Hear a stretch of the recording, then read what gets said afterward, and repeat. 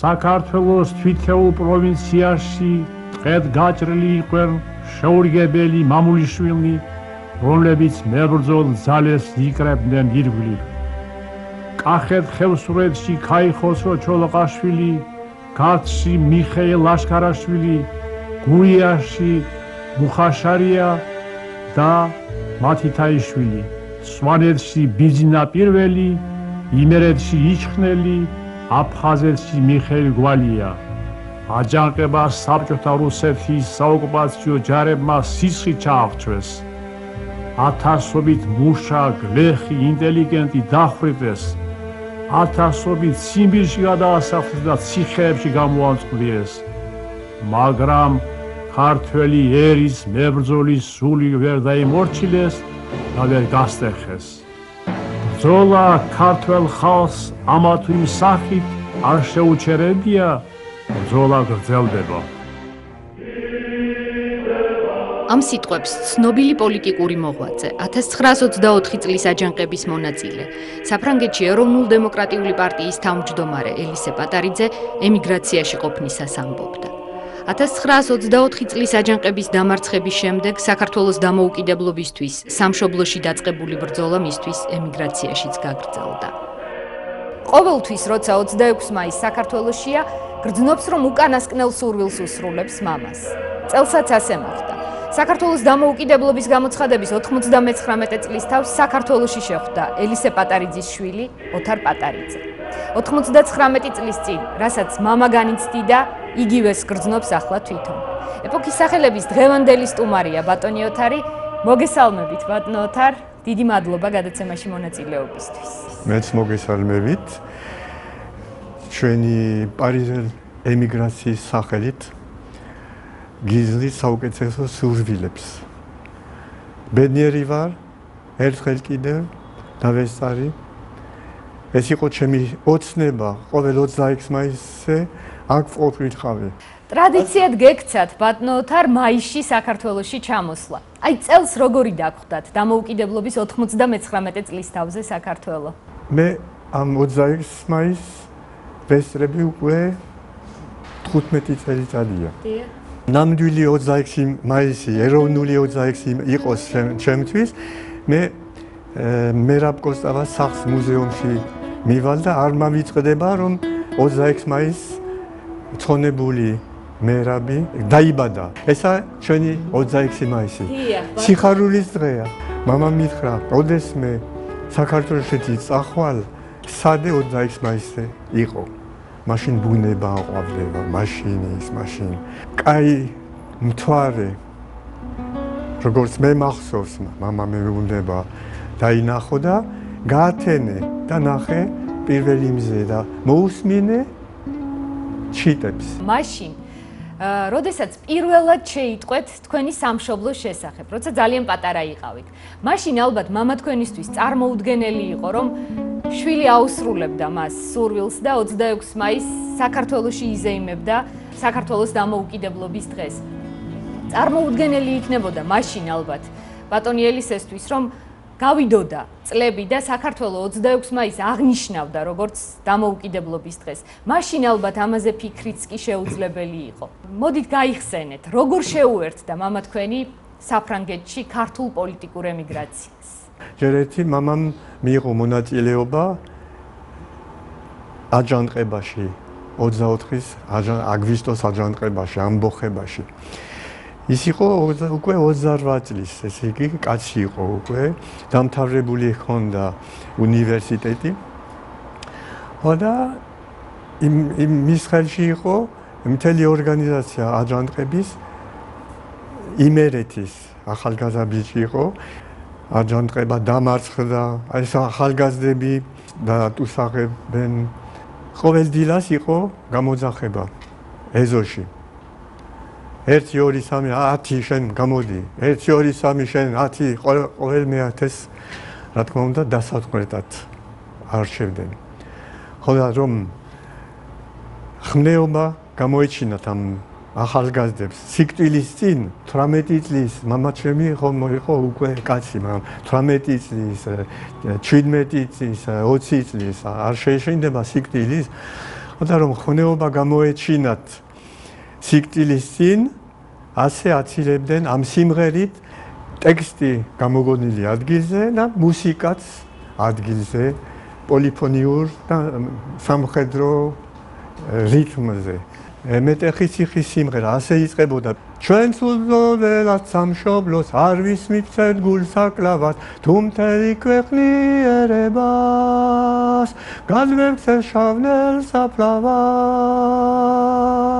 თეთრი გიორგი ქართველებს მოუზრდის სამჟანჟღრიალით, ჩვენ შეუვერდეთ მამაცებს სამფერის დროში შფრიალით, ერთად წავიდეთ ბრძოლაში, ჩავლეთ წოციხის კარები, საქართველოდან ავგავოთ ცივ ჩრდილოეთის ჯარები.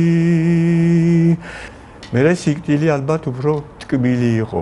მაგრამ ბატონმა ელისე მოასწრო. მოასწრო და გვირაბი რომა მეტეხის ეკლესიის და მეტეხის ციხის დიდან გამოიქცა, წავიდნენ, იმალებოდნენ, ტყეში იმალებოდა და დედამისი და მისი ნათესავები პურს, ღვინოს, ჰაჭაპურს რამეს და ღამის განმავლობაში აჭმევდნენ. გაიქცა ფეხით, დედას დაიმშვიდობა და ფეხით გადალახა თურქეთის სტამბოლამდე მივიდა.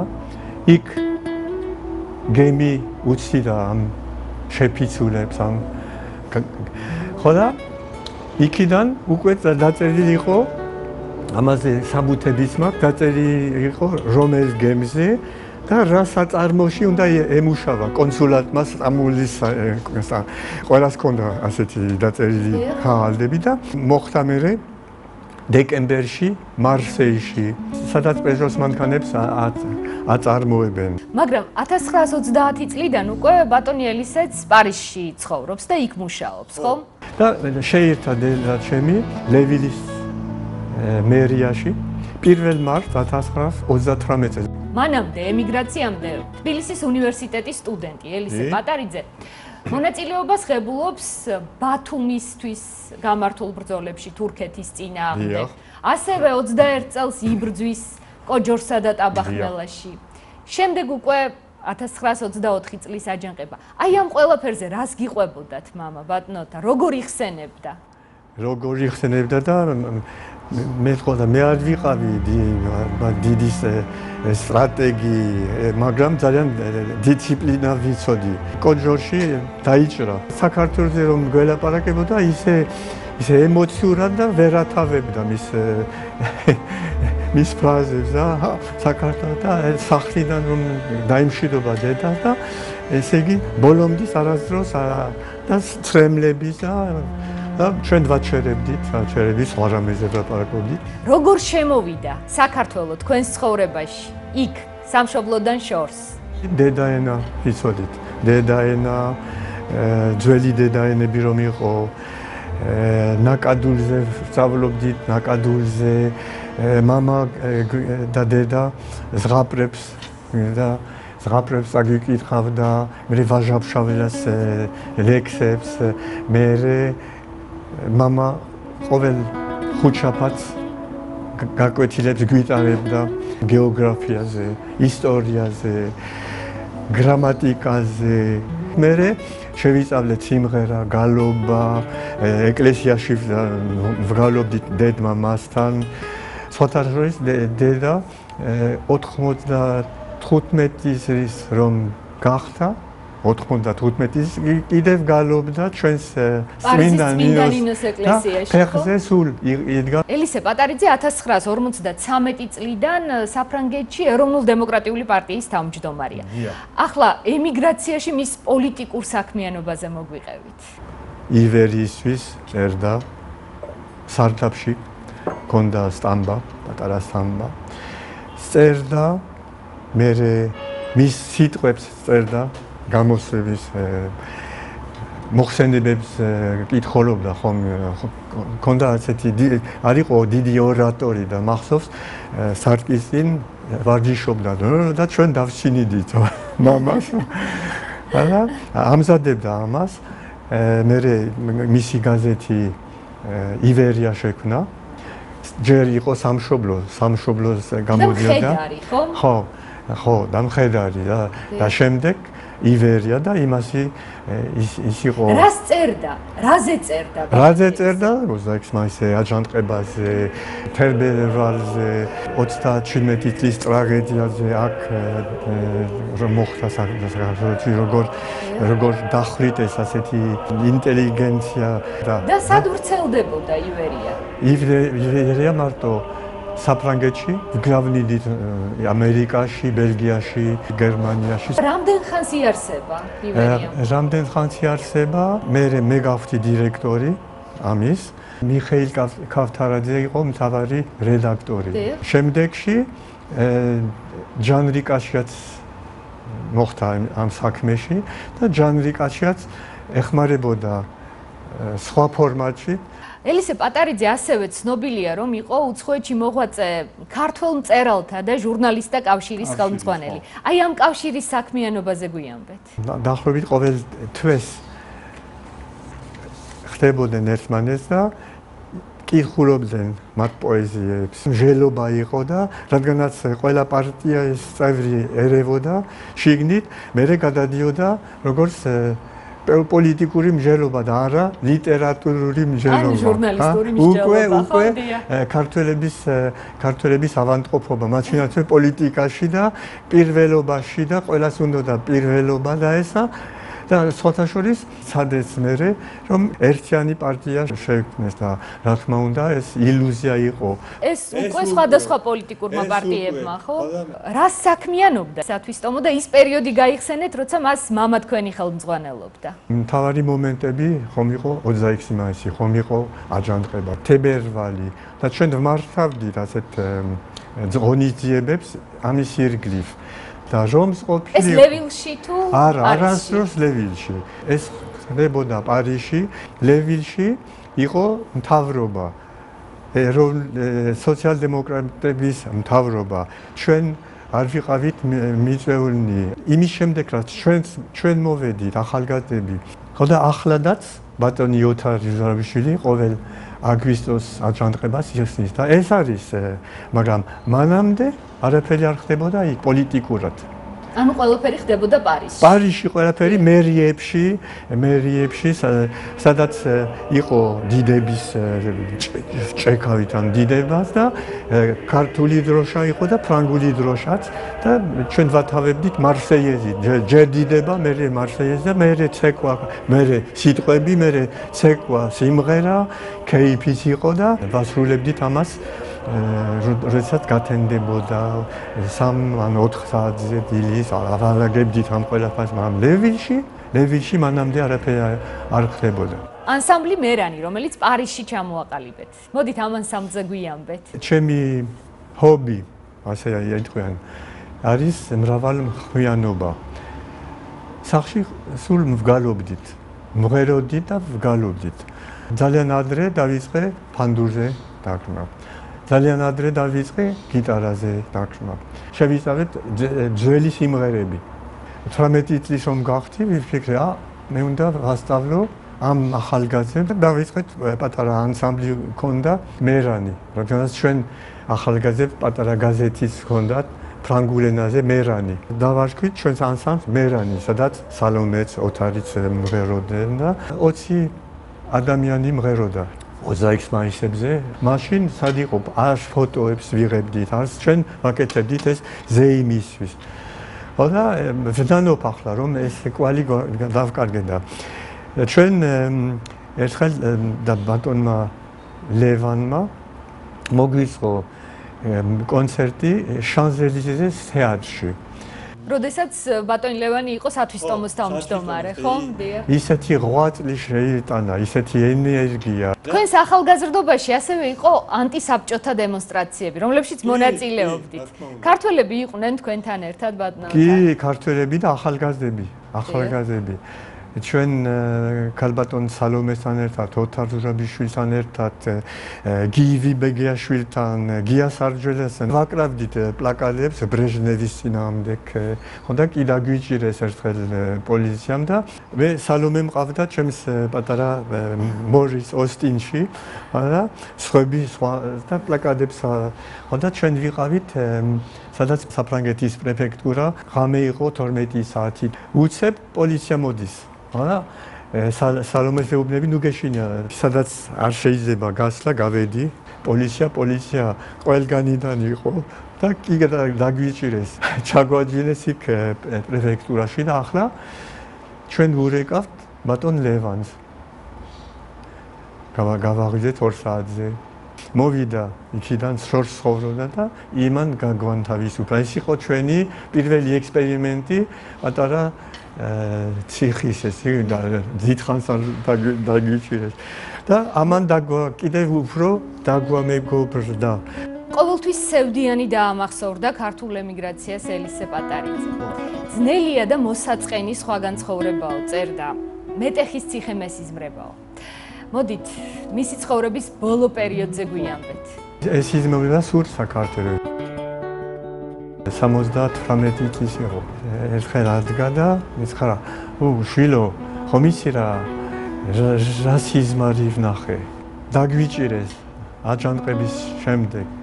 ჩვენ ქართული დროშა რომა გაფრიტილი ჩვენი დროშა და დავიწყეთ ყველა სანამ დაგხრეტავდნენ დიდების დიდება თქვენ დიდება ზეცით კურთხეულ და ბედნიერი ვიყავი და ასე გამომეღვიძა. ეს იყო მისი უკანასკნელი მომენტები. ჩვენ ქართველებად დავიბადებით. და ამ აქტით უზენაესი მოვალეობა მივიღეთ ჩვენს წინაპართაგან, ქართველი ერისა და საქართველოს წინაშე. 1938 წელს გამოცემულ წიგნში დემოკრატიზმი წერდა ელისე პატარიძე.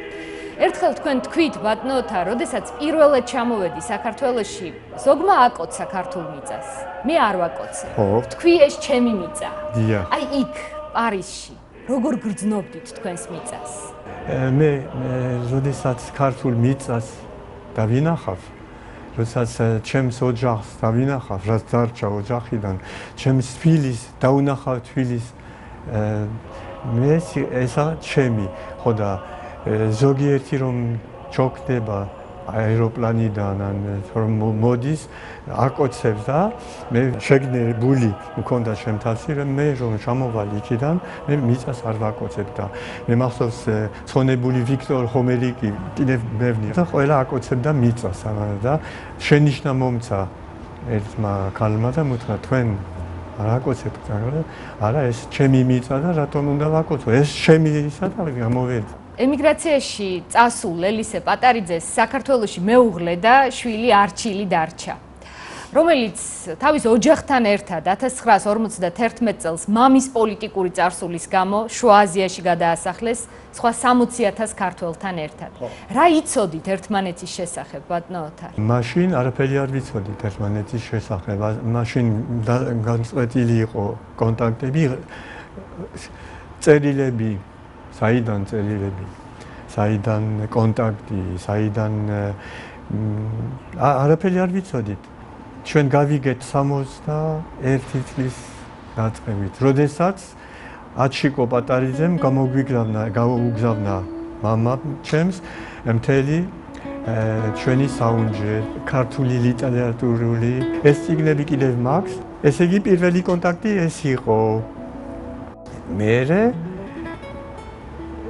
აჩიკო ჩამოვიდა ისე გვიამა ჩვენი აჩიკო. შვილი ჩამოვიდა პარიზში ბატონი ელისე უკვე აღარ იყო ცოცხალი, ხო? უკვე აღარ იყო ცოცხალი და მახსოვს აჩიკო რომ მივიდა ელისეს საფლავზე. ტიროდა, ეხვევოდა, ასე შეხვდა აჩიკო მის მამამისს და მე მეორეჯერ მოვიდა აჩიკო პარიზში და მე ეს იყო ჩემი პირველი ჩასვლა 91 წელს. 99 წლის წინანდელი საქართველო, ბატონო ოთარ.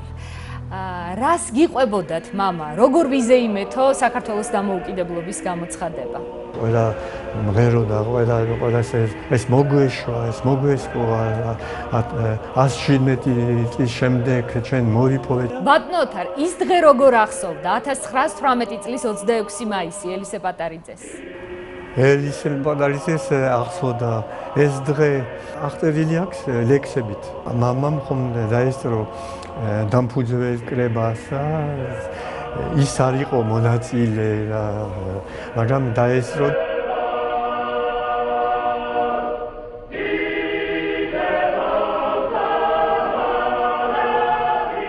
სრულდება ჩვენი დღევანდელი გადაცემა ბატონო ოთარ. შევხვდებით 1 წლის შემდეგ. საქართველოს დამოუკიდებლობის გამოცხადების 100 წლის თავზე. როცა ისევ უკანასკნელ სურვილს შეუსრულებთ მამა თქვენს და მაისში ისევ აქ იქნებით საქართველოში. მანამდე იქნება ტრადიციულად აქაურობის მონატრების 1 წელი თქვენთვის. ახლა მინდა გკითხოთ. პარიზში როგორ ამბობდა საქართველოს სადღეგრძელოს ელისე პატარიძე? ჩვენ აქ ყველაფერი წამოვიღეთ, ჩვენი კულტურა, ჩვენი რჩეულებები, ჩვენი ლამაზი ანბანი, ჩვენი ლამაზი ლიტერატურა, ჩვენი ლამაზი რჩეულებები, რომლებიც ალბათ საქართველოში გრძელდება.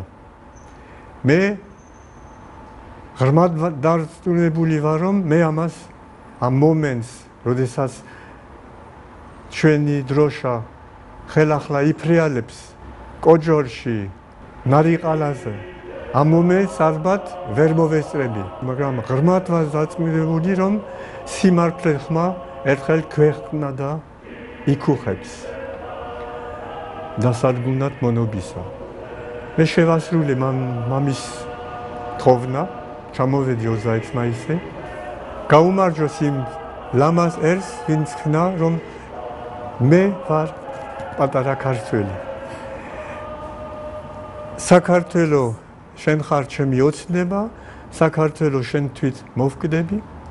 გაუმარჯოს ჩემს ლამაზ და ძლიერ და კიდევ უფრო ძლიერ საქართველოს, რომელსაც ვუსურვებ ერთხელ და სამუდამოდ ფეხზე დადგეს. 1 წლით გემშვიდობებით. მომავალ 26 მაისამდე საქართველოს დამოუკიდებლობის გამოცხადების 100 წლის თავამდე. ეს ნამდვილად ჩემი ოცნება იქნება აქ თქვენთან ერთად ვიზეიმოთ ეს დღე.